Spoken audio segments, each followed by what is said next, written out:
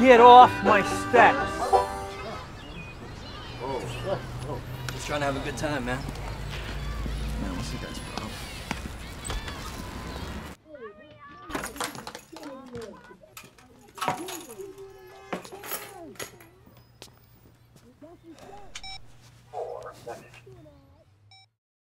My name's Diomede, and the title of the film is Love Sharp Kittens. I played the protagonist, Tony DeFazio, who's this really old school throwback Brooklynite who is a painter. And he had a daughter, or I had a daughter when I was 16 years old that I'm now reconnecting with. She was raised by a very wealthy woman. And so really the film is essentially about reconnecting with my daughter.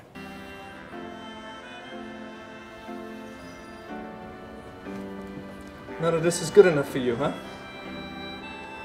I didn't say it wasn't good enough. No, it's all right. It's all right. I'm an embarrassment to you. Just like I am to your mother, huh?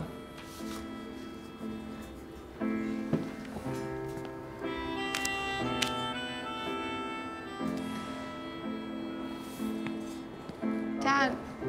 The obstacles we faced in that, you know, we come from two different worlds, and I, as Tony, really was, you know, had to deal with a lot of the loneliness and alienation that comes with being a little bit different and not having as much as her mother. So where are you guys from? We're from Brooklyn. Brooklyn in the house. Oh, yeah, let me guess. Brooklyn, California, Brooklyn, Idaho, or Brooklyn, Wisconsin? Which one? They're wafos. What the hell, man? Yeah, what the hell? What's a wafo?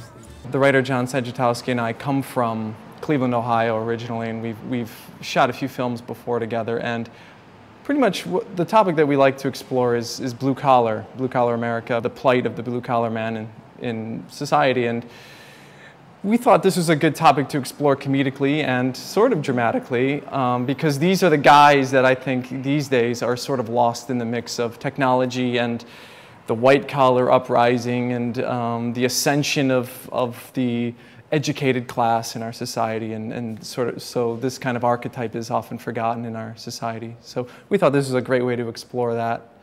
What are you doing? We're going to the gym. You got any whey protein? It's for the kid. You can put it in his little sissy cup.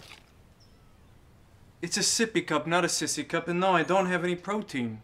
We screened here, actually, we were, I think, in the first group to screen here at NewFilmmakers New York this July.